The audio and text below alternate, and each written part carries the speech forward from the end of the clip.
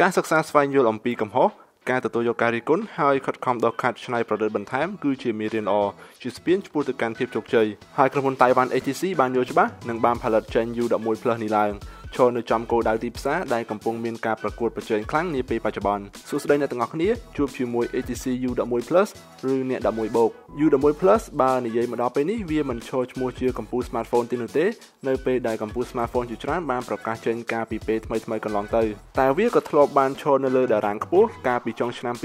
2017ហើយមកទល់នឹងពេលនេះវាក៏នៅតែបន្តមានមុខមាត់ក្នុងទីផ្សារអន្តរជាតិនិងទីផ្សារជាតិដដែលដោយឈរនៅលើកត្តាមួយចំនួនដែលខ្ញុំនឹងធ្វើការ review បង្ហាញក្នុងវីដេអូនេះ U11 Plus គឺជា sub-own នៃ U11 ដែលបងចនសីបានធ្វើការ review កាលពីពាក់កណ្ដាលឆ្នាំកន្លងទៅដោយពួកគាត់ទាំងពីរនេះនៅមានចំណុចប្រហាក់ប្រហែលគ្នាច្រើនគួរសមដែរតែតោះត្រង់ថា U11 នៅមានចំណុចខ្សោយខ្លះដែលធ្វើ HTC សម្រាប់ចិត្តចេញ U11 Plus នេះឡើងមួយទៀតជាមួយនឹងការកែប្រែកំហុសឆ្គងនិងបំពេញបន្ថែមចន្លោះខ្វះខាតទាំងនោះដោយបានឃើញស្រាប់រចនាប័ទ្មរូបរាងខាងក្រោយរបស់ U11 Plus នៅរក្សាសភាពដើមស្រដៀងទៅនឹង U11 ច្រើនពេលចាប់កាន់ក្នុងដៃដំបូងខ្ញុំមានអារម្មណ៍ល្អជាមួយនឹងគុណភាពនៃការផលិតប្រៀបបានដូចទៅនឹងបរិសុទ្ធសាច់ដុំអញ្ចឹងកញ្ចក់ខាងក្រោយនេះវាងាយរអិលនិងឆាប់តោងស្នាមប្រឡាក់បន្តិចបើប្រើជាមួយខេសការពារជាប់មកជាមួយនឹងប្រអប់មិនថ្មីទេតែបើអ្នកប្រើដោយផ្ទាល់ប្រហែលជាត្រូវកាន់ក្រដាសជូតសម្អាតច្រើនបន្តិចហើយយ៉ាងណាក៏ដោយការប្រើកញ្ចក់នេះវាគឺជាចំណុចលេចធ្លោមួយដែលធ្វើឲ្យ HTC U11 Plus នេះមានពណ៌ប្លែកបែបចាំងផ្លាតដេញភ្លើងកប់វាទាក់ភ្នែកអ្នកជុំវិញបានច្រើនមែនទែនដោយម៉ាស៊ីនខ្ញុំកំពុងបង្ហាញនេះគឺមានពណ៌ខ្មៅបែបសេរ៉ាមិកមានវណ្ឌខ្មៅក្រឹបជាលោហៈព័ទ្ធជុំវិញឬអាចជ្រើសរើសបានពីពណ៌ផ្សេងទៀតដូចជាខ្មៅនិងទឹកប្រាក់តាមការស្រឡាញ់ហើយអាវក្រោះការពារធូលីនឹងទឹកក៏កាន់តែប្រសើរជាងមុនជាមួយនឹងកម្រិត IP68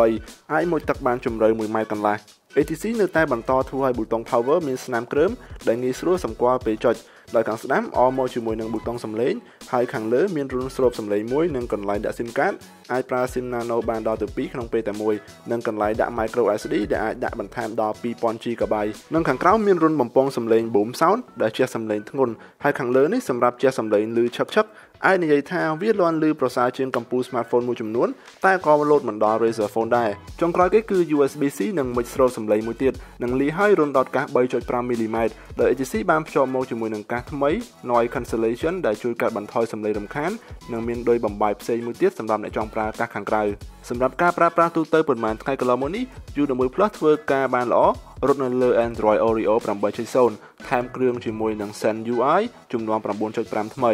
វានៅតែបន្តមាន Blink Fit ពេលអូសមកខាងស្ដាំអូសពីលើចុះក្រោមដើម្បីបើកមើលផ្ទាំងដំណឹងនិងអូសពីក្រោមឡើងលើដើម្បីចូលផ្ទាំងមីនុយធំ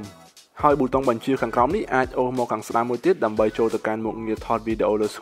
screenshot ទម្លាក់របារដំណឹងនិងបិទអេក្រង់ដែលផ្ដល់ភាពងាយស្រួលមែនទែនសម្រាប់ខ្ញុំដោយពុំចាំបាច់ឈោងដៃចុចច្រើន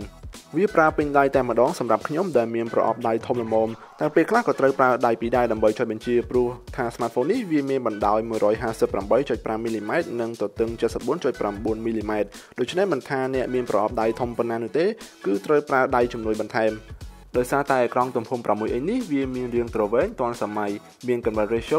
18:9និងមានសមត្ថភាពបង្ហាញរូបភាពក្នុងកម្រិត 2K វាមានដង់ស៊ីតេខ្ពស់លោតដល់ទៅ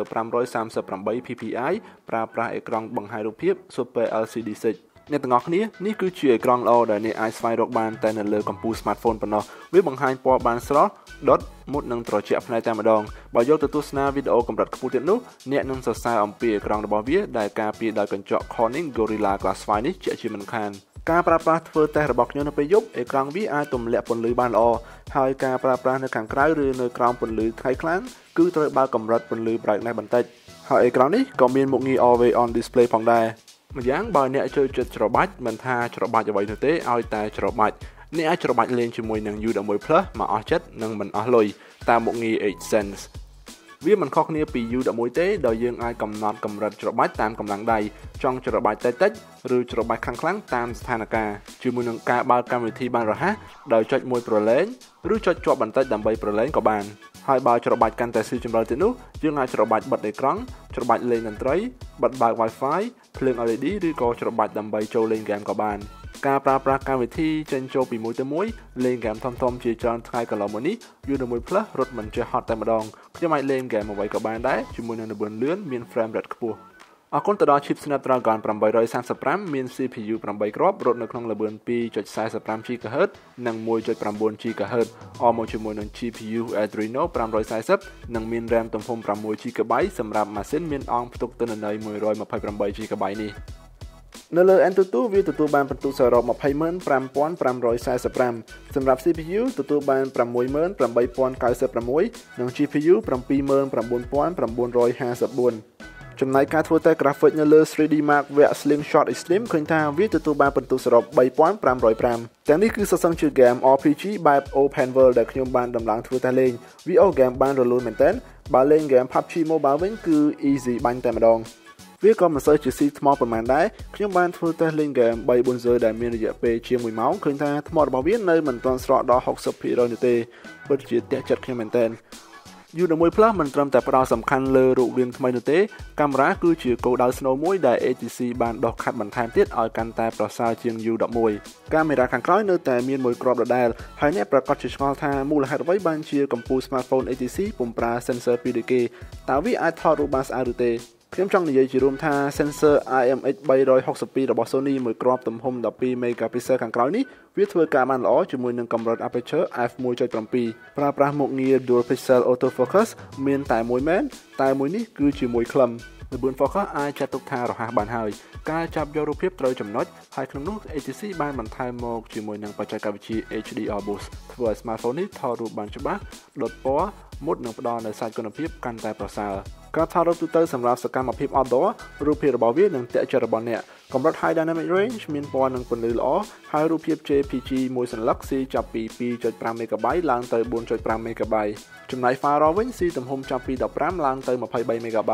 ទាំងនេះគឺជារូបភាពមួយចំនួនដែលថតឡើងដោយកាមេរ៉ា U11 Plus ដែលមិនបានធ្វើការ edit ឬ retouch បន្ថែមការថតរូបនៅទីកន្លែងមានពន្លឺខ្សោយឬពេលរាត្រី U11 Plus ធ្វើការបានប្រសើរតែនៅមិនទាន់ល្អខ្លាំងនៅឡើយទេគោលដៅ focus គឺត្រឹមត្រូវតាមការចុចហើយបើបើកមុខងារ HDR បន្ថែមនឹងជួយបង្កើនពណ៌ស្រមោលនិង highlight លើរូបភាពបានល្អបើទោះបីជាវានៅមានគ្រាប់ noise រំខានតិចៗក្តី sensor ខាងក្រោយនេះវាចូលបានពន្លឺខ្លាំងហើយបើតាមការថតនឹងរូបភាពជាក់ស្ដែងឃើញថាពេលថតនៅទីតាំងដែលមានពន្លឺអំពូលច្រើនទីតាំងខ្មៅនឹងឡើងគ្រាប់ noise កាន់តែច្រើនដូច្នេះបិទមុខងារ HDR នឹងអាចសម្រួលបញ្ហាបាន